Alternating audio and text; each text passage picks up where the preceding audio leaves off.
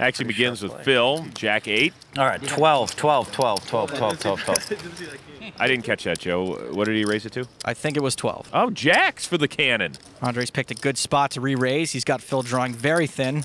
5, Queen, 9. Phil checks. He's whiffed, but he's got a gut shot. 4. Andre makes it 4,000. Phil quickly calls. 8 of clubs on the turn.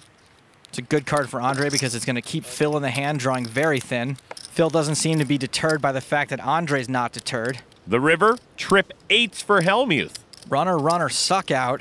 Phil's made a nearly pot-sized bet here to make it look like he's trying to buy it. And keep in mind, if Andre Capella makes this call, it is for more than a third of his remaining chip stack. I'll call. 3 8s. 3 8s. Phil Hellmuth wins the biggest pot of the week. Lucky guy, lucky guy. Getting in there with the worst of it, but